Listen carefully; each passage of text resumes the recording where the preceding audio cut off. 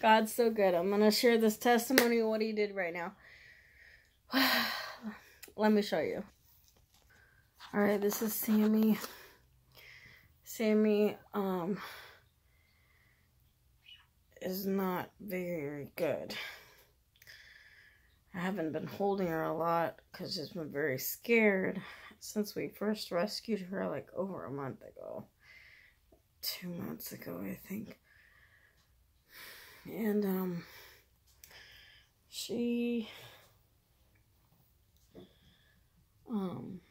she lost weight recently very quickly. And because I don't hold her every day, she, I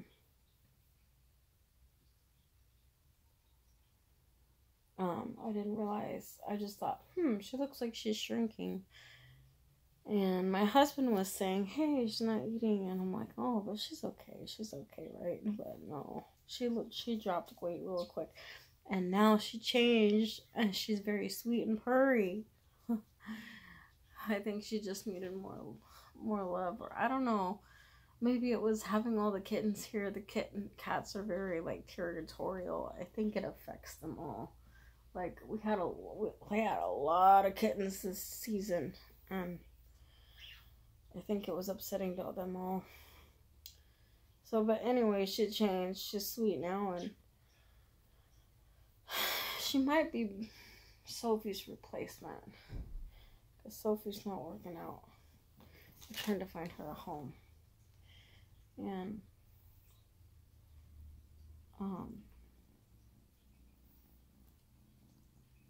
anyways, this is a miracle that God did. Sammy needs to go to the vet. Like, she's doing better. She's starting to eat. She's not as dehydrated. But she's still very skinny. And she's still dehydrated, even though it's not as bad. And she's just not... And she threw up on the bed, too. She needs to go to the vet. You know, God says in the scriptures that... about caring for our animals, but I don't know how the scripture goes. I don't remember, but he talks about caring for the animals. You have to do that, you know. So just be like, oh, okay, just die. I don't know. Like, sometimes that's the situation with their condition. It happens, but I don't know. I just feel like it's not right not to take her to the vet. So I'm going to take her to the vet. I think she's still savable. And also, a benefit to her being cared for is maybe we'll get this medicine, which I think is the cause of her weight loss. It's called Albone. It's for coccidia.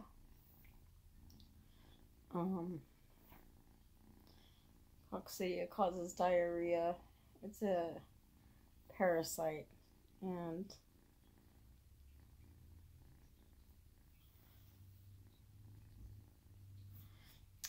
it can kill kittens real quickly. So hopefully this vet will give us a whole bunch of it, because I'm going to tell him I get kittens all the time to find a home for them, and I need more medicine for these other kittens that get the same thing because it's contagious. I can't bring and pay like $65 per kitten to see the vet. Like, I can't do that. That's not even rational.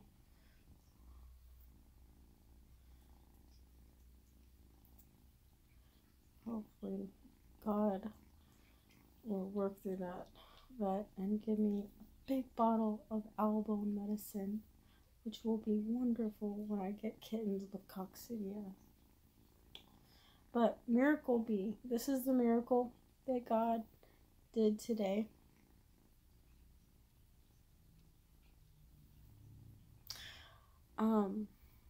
when I called the vet, they did not have any appointment until Friday, and it's Monday. And I was like, God, I'm giving it to you. I'm trying to do what's right by you, according to the word, and really care for this precious girl. And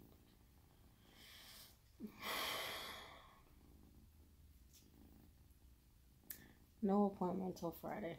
You know, that's not gonna work because she's in critical condition and needs fluids, and she needs medicine immediately. Yesterday, and yesterday was the weekend, so we couldn't take her. I don't know how much they charge on the weekends, but I don't think it's cheap. 95, probably 95, I don't know. Anyways, they had no appointment till Friday, and I was like, okay, God, well, you can heal her, and if she dies, she dies. At least she's happy right now. She's purring a lot, and you know, I tried. But the girl was so nice. I wasn't mad. I could feel like a spirit of offense trying to get in, like, being like, what? How can you not have anything available? My cat is sick. But, you know, I'm like, whatever. It is what it is. It's a situation, right? I'm not gonna get mad. Anyways, I was very humble, and I didn't get into anger, which would be foolish and fleshly. So, but God, He gives grace to the humble, and He resists the proud. So I choose to be humble. And praise God, she called me back after making an appointment for Friday, and says that somebody canceled their appointment for the next day. Oh, I was telling her how I don't want to pay the $95 walk-in fee too, because she's like, call tomorrow, maybe you could be a walk-in. And I was like, yeah, but that's $95. I don't really want to pay that. I don't want to pay that. I'd rather pay the $65 because we're already going to spend a lot of money for tests and everything, you know? So I'm like, I didn't want to pay the $95. So she calls me back and she says somebody canceled their appointment for 1:30 and you can bring Sammy in at 1:30 and it's $65. That is so God. That is so cool. He's so kind. Praise the Lord. You know, maybe I should be willing to pay $95. Maybe I'm wicked in that way that I don't want to spend that money, but yeah, the vets are expensive. Money is not, you know, it's something we need to live in this world.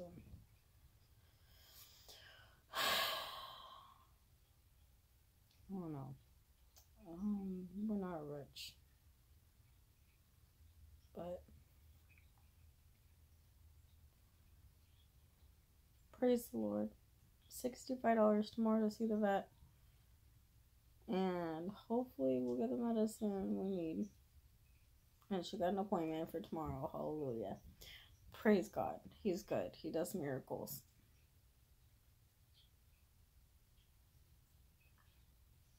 Just wanted to come on here and share that because there's a scripture that says, make known the deeds of God among the people. And I think by sharing videos like this, sharing what God does, it will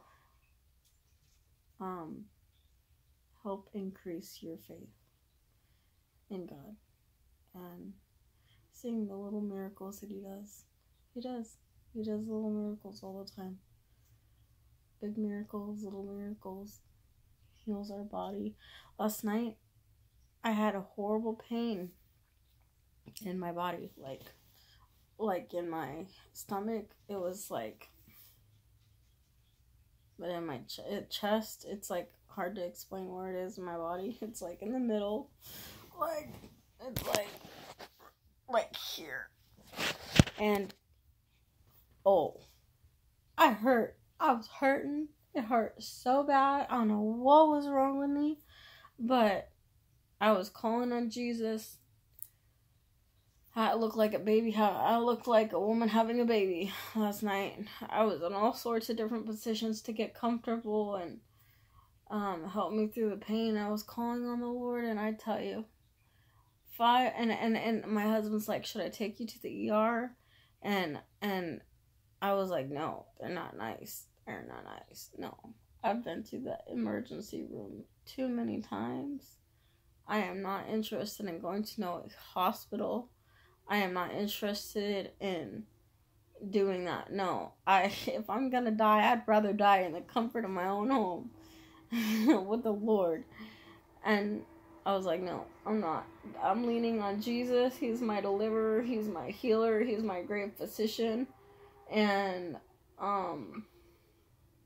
yeah. And if I'm gonna die, I'm gonna die, and God's got me, and He's gonna get me through this. And about, like, within 5 minutes, the pain was gone. It stopped. Oh, I'm so grateful. Yesterday I had such a pressure in my chest, and this tightness, I can't understand it.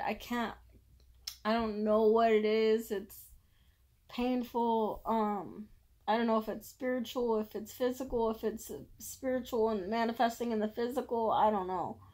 But I was begging God to take it away, and He did not take it away immediately. And it's still not 100% gone, but it is a lot better and a lot more manageable. And that is God, because He cares for me. He cares for me better than any human being in this world. He's a good Father. And He's my great physician, and He's my deliverer. He's my all in all and everything. I'm so grateful. Imagine all the people in the world in situations, or people that are being bombed in Israel, right? And they end up in these situations with no one to help them. God is there. They just reach out. He's there. I think He's even kind to the wicked people and their sufferings.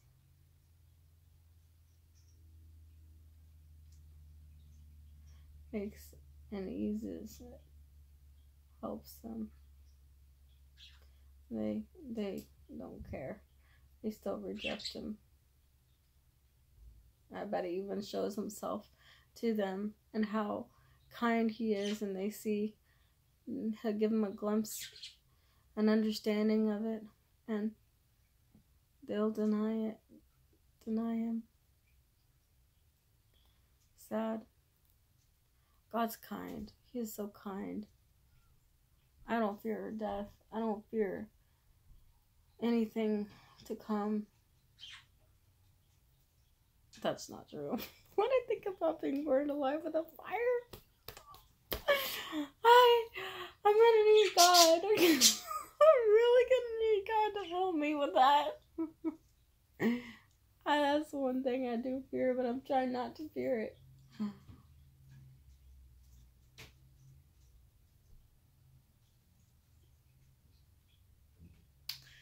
He's good. Wanted to share that. Hope your faith was increased. Maybe you're inspired looking at my paintings to do some art for Jesus. You could put a scripture and take your paintings to a nursing home and give it to those people, and they can tape it on their wall. They don't even need to put a nail or anything, and they could tape it on. You could tape it on their wall, with some masking tape on the edges, and other people can see the scripture. You could do it in watercolor paper or mixed media paper, or whatever you're doing, and marker paper, whatever your medium is. Get the appropriate paper, put it on a paper, and give it to people and get it up on walls. It could really bless multiple people, and that having a scripture could be really powerful. Along with the image, it'll attract their attention, and it can be anointed by God if you do it unto Him, and He'll use your art for His glory, and for the comforting and edifying of His people, and for the conviction of sinners that don't know Him, that are in the darkness like I once was. I did not know. I was just, some of the stuff I did was bad. It was bad. It was bad. I did not know the Lord. I didn't know what light was. I didn't know what righteousness was. I knew wickedness. Followed my own sinful flesh in the fallen state of man. I was fallen from God. I did not know God. I talked about God. I did not know God.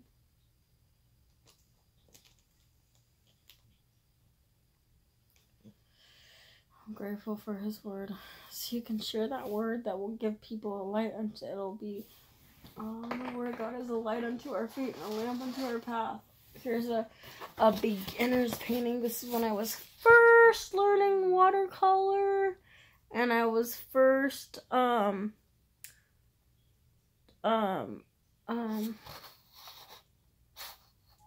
to paint candles. I was getting into candles. Now, look. This is the one. I'm one of my best. I love it so much. Oh, I know what to do to make that pop more. I gotta put this other kind of yellow in the candle. But, yeah. Isn't that cool?